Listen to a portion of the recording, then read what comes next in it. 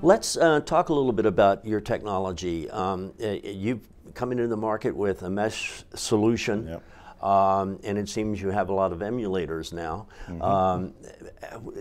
Explain to me how it works as far as coverage and being a better solution than the linear linkage kind of approach. Well, the first thing is that when Wi-Fi is used at home, it's supposed to cover absolutely 100% of the needs, going from playing games with low latency to streaming video to IPTV use case, which is very high bandwidth.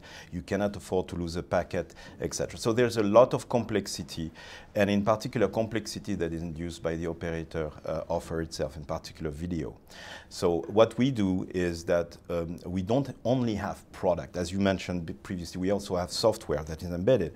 But on top of that, we have a cloud value proposition for the operator to actually overlook the quality of service, not only for individual homes, but also for groups of homes, for MDUs, and have a global view on how to improve the quality of service. So can they look into the individual home if somebody does have a problem and see what the issue is? Yeah, they can do that. Of course, all the privacy issues being handled properly, but they can see things that are usually very difficult to see with our systems, like bad placements of products, like very old devices that tends to drag the system down, etc., etc. So there's a number of use cases that are very difficult to track, and where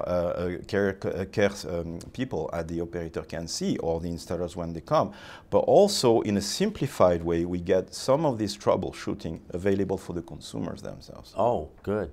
Well, speaking of what the consumer can do, is it possible for the operator to send them if they need another extension, and is it possible for the operator to send that instead of sending an installer? Of course. Most of the case actually it's self-install. We make sure that the overall installation is almost a zero-touch type of installation. Consumers are really guided to put the system at the right place by themselves. If they are missing one extender, we have systems to basically proactively give the opportunity to the operator to send them an SMS or something to basically tell them you probably need another extender because right now your home is too big and it's struggling to. So we can do predictive and preemptive type of analysis. Now, nowadays, with the way people are using devices, you got to cover the outside of your home as well. That's correct, yeah. And now even people may want to take their TV out to the patio or something. Yeah. Does that entail typically more coverage and another extender kind of situation? Oh, it can, but of course our job is to minimize the number of extender, even if the house is big, because if we really want this approach to be mainstream, and that's our goal is not to target 10% of the consumers, but 100%, then the overall cost, the number of devices needs to be low enough. But yes, we see more and more cases where people are using Wi-Fi outside of the home, on the backyard and etc.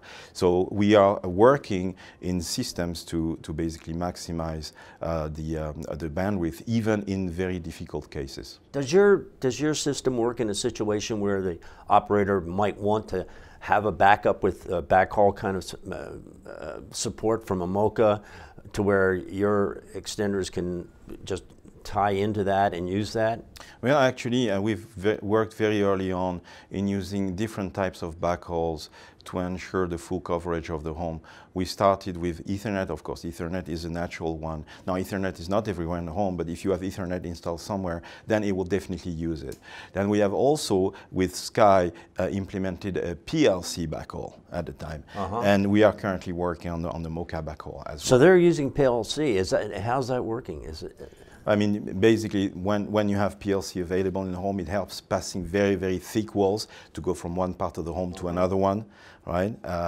So then if our system dynamically sees that PLC is available, it will basically use the transport stream of PLC, and then it's like you have two different networks, but it's the same network. So the system knows which one to use, and it makes a choice. You don't have to set it up a certain way. No, and it makes a choice in real time.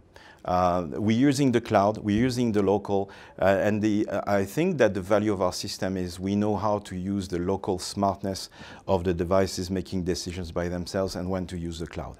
And for example, if the system sees that one access point, for example, goes missing at some point, but Mocha is here, and then most of the demand in terms of Wi-Fi devices on the other part of the house, we make decisions in real time. Wow. Now if the operators could just figure out how to get things that automated on the outside plant, they'd be in business. That's great. Thank you so much, Philippe, for your time. Thank you, Fred. Thank you so much. Appreciate it. Thank you.